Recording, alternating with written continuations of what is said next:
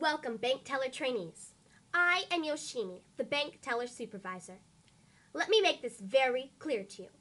My job is to make sure that you get your job done on time. Your job is to make sure everything is counted correctly.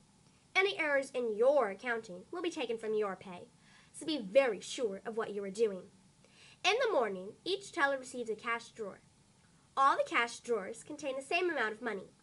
Before you go home, you must reconcile your drawer.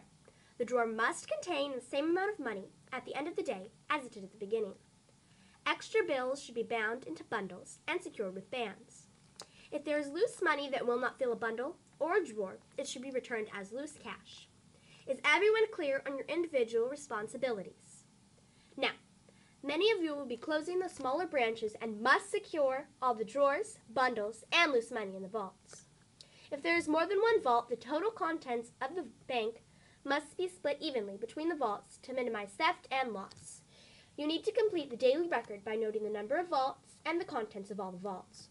If there are 2 vaults at your branch and each has 4 drawers, 3 bundles, and $8 of loose cash, you would record as a 2 on the outside of parentheses for the number of vaults with 4D plus 3B plus 8 inside the parentheses to show the contents of each vault.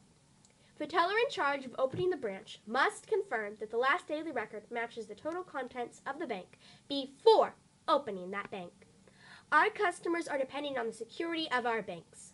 The owners are depending on you to protect their investments. There will be a regular audit of your records, so learn to keep accurate records of all you do. Remember, you are professionals and need to serve with integrity and a smile.